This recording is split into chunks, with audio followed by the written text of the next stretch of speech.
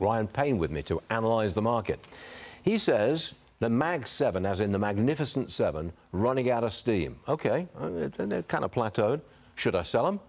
I mean, I think you can have a position there, Stuart, but I've kind of been banging the table about this for a while. But if you start looking at their earnings growth, it's going to start to decelerate over the course of next year, where the other 493 stocks in the S&P 500 are going to start to accelerate.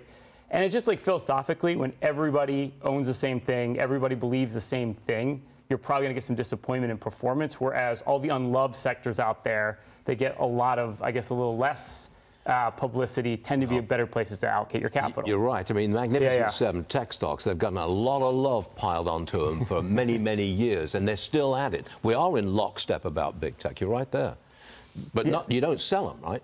You hold on? I think you start to trim back significantly or magnificently on those positions, just to add it in there. You start to put money elsewhere. I mean, I'll even be bold here today. I mean, if you look at the global markets, they're actually back into economic growth. If you looked at the last 3 quarters, they had 2 negative quarters, they went positive. They trade at like a 70% discount to the Magnificent 7.